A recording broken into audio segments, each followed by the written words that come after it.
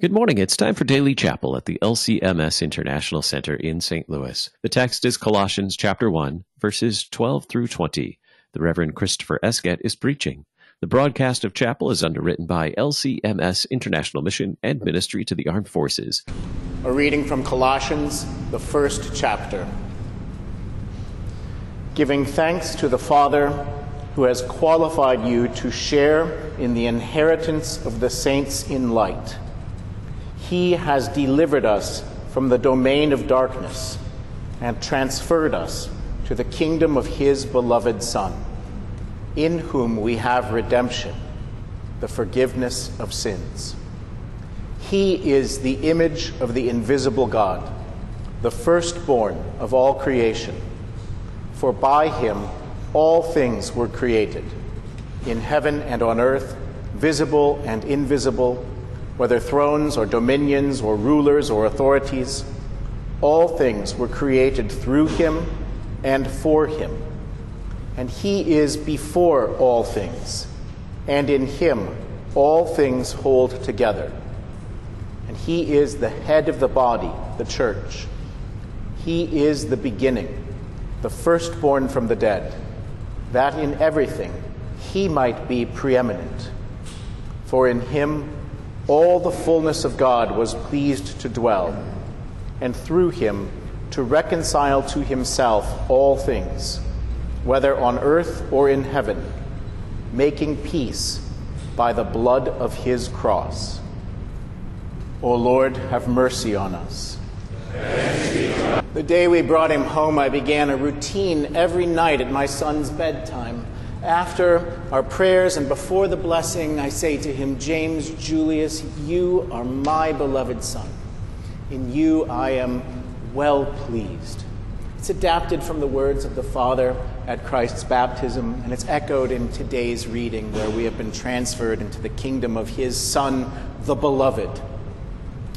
Today's Bible reading says that the Father identifies us now with his Son. The Father qualifies us, or makes us worthy, makes us sufficient to share in Christ's inheritance. He transfers us into his Son's kingdom. Well, it's a great thought, and they're very easy words to say to an infant. James Julius, you are my beloved son. In you I am well pleased. Night after night after night goes by, and I continue to be very well pleased. But you know what happened. Of course, the time inevitably came when the old Adam reared his head and gained the upper hand. It had been a very rough evening. Rebellion, rough words, raised voices. I was disappointed in him. I was angry.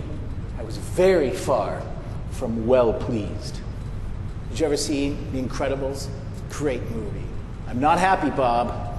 Not happy. Well, what then? What now? Do you still say the words? That's the clarifying moment, when you are not happy, not well pleased, just the opposite. You ever stood in front of your congregation, not wanted to forgive them? Grace, at that moment, must triumph over works, the regenerating waters cleansing through tears sin's stain. For how is it with our Heavenly Father? Would it not be just for him to look on me night after night after night and say, Christopher, with you I am not well pleased? If you, O Lord, kept a record of sins, who, O Lord, could stand? But with you there is forgiveness. If we can't forgive even before the apology comes, then we do not know the God who, when we were dead in trespasses, made us alive together with Christ. For while we were yet sinners, Christ died for us. Without any merit or worthiness in you, he has qualified you. In our world, you qualify by enduring a trial or doing well on a test. But before God, none of us qualifies without the imputation of Christ's quality. He has delivered us from the domain of darkness. He has transferred us to the kingdom of his beloved Son, in whom we have redemption, the forgiveness of sins. All the action in this text is divine. He delivers us from darkness. He transfers us to his Son. Jesus redeems us. In Jesus, we are forgiven. When God made our first father, he made Adam in the image of God. Adam was not the image of God. He was made in the image. Adam's creation anticipated the incarnation when the image was revealed on earth. Christ Jesus is the image of the invisible God. Much ink has been spilled on the mystery of what it means for man to be made in the image and how this relates to Christ, who is the image. But Dr. Luther describes it very simply. What does it mean for Christ to be the image of God? He is exactly identical to God the Father, but now visible, incarnate, which is to say they share the single divine essence and yet are distinct persons. And this means, Luther says, that it is God's own blood poured out for us.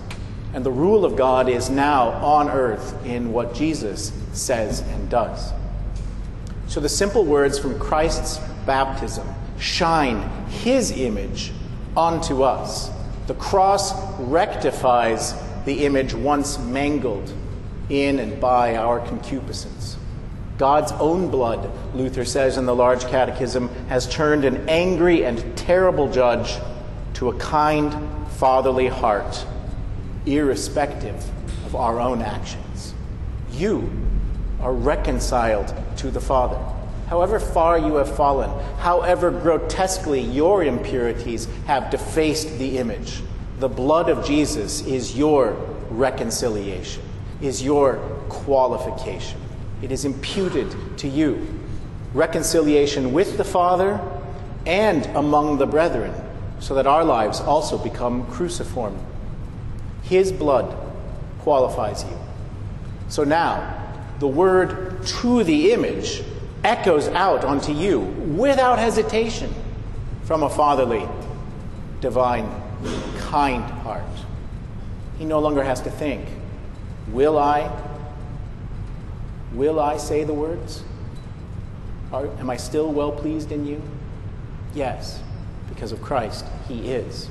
So the words are to you, but not dependent on you. You are my beloved sons and daughters. In you I am well pleased. In the name of Jesus. Amen. Thank you for joining us for Chapel. The broadcast of Chapel is underwritten by LCMS International Mission and Ministry to the Armed Forces. To learn more about long and short-term opportunities to serve, visit servenow.lcms.org.